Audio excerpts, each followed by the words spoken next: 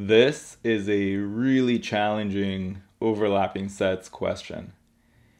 What makes it so challenging is you've got your favorable, not favorable, and not sure as three distinct categories. But you need to think about it as just two categories in order to solve this question. And the categories should be either, yes, I found him favorable, or the opposite of that. And then do that for each candidate separately. So you've got M, not M, and that not M would include within it two categories. It includes the not favorable and the not sure.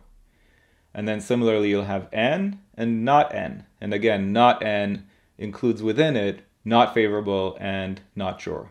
This is the way we're going to have to digest the information so that we can solve the question using a Carroll diagram. So I think the most challenging aspect of this question is getting the diagram right. Now we can start filling in the numbers. So the total number of people who found M favorable is 40, and the rest would be 60 for a total of 100. And then for N, the number of people who found N favorable is 30, the rest is 70, and the total is 100. Now the question wants to know the number of people who found both candidates favorable, so we're looking for that both and cell. That's the top left cell in our diagram.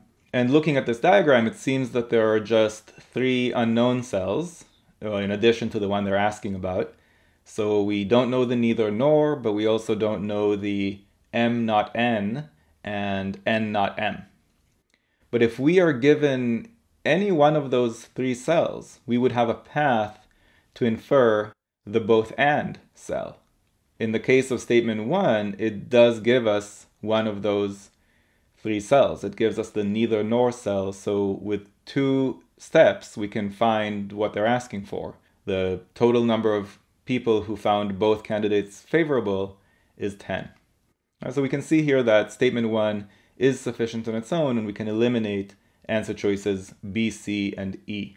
Now statement 2 talks about just the number of people who thought that candidates were unfavorable, but we don't know how to digest that in the context of the people who were not sure, right? In order to solve this question, we kind of decided to think of not favorable and not sure as one category. And the minute you start separating it into two distinct categories and only give us information about one of them, well, now all bets are off because, okay, so I know how many find them not favorable, but how many are not sure? I have no idea, and if I don't know that, then there's no way for me to infer anything about the number of people who find them favorable. So statement 2 is not sufficient on its own, and the correct answer here is A. If you found this video useful, go to quantreasoning.com for a lot more where that came from. You should also click that like button and let me know in the comments below what you'd like me to make future videos about. And of course, if you haven't yet subscribed, go ahead and do that and click that bell below so you get notified about future videos. See you next time.